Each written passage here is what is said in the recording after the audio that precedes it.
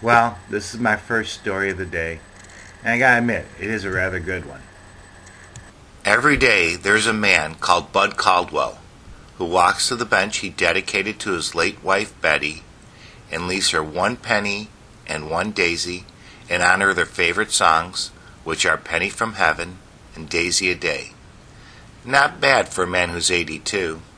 This couple from Wisconsin were married for almost 56 years, and no matter what the weather conditions may be, come rain or shine, he would visit the bench and tell her about his day. However, after a recent snowfall, Bud was unable to take the journey and talk to his beloved wife who passed away 2 years ago. When two park workers noticed he was unable to make his daily walk, they stepped in to help him and shovel the path so that Mr. Caldwell can resume his daily ritual of honoring and respecting his one true love. It is nice to be able to bring you a story like this once in a while. I hope you enjoyed it. I did.